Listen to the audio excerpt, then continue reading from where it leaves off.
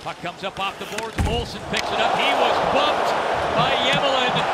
A bit of a dodgy hit there, and everybody comes in. That is going to be a penalty.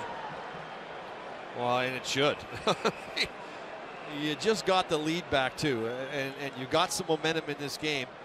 And the puck comes over to the boards, and Matt Moulson goes to play it, and as he goes to chip it, Emelin just buries him into the boards. And you're just not, the referee's not going to pass up on that. He's got to call that. So Emelin will head to the box, and when we come back, the Buffalo Sabres will go on the power play. Yeah, that's a penalty. You bet it is. Why Emelin's upset, and in a certain way, I kind of agree with him. Matt Moulson is skating up to get this puck, and as he picks it up, he turns his back. Look at him. He's facing up ice, then he turns his back to Emelin as he's coming in to make contact. But Emelin, in the game today, you have got to stop, and that's why it is a penalty. And then Jack Eichel defends his teammate, and good on him.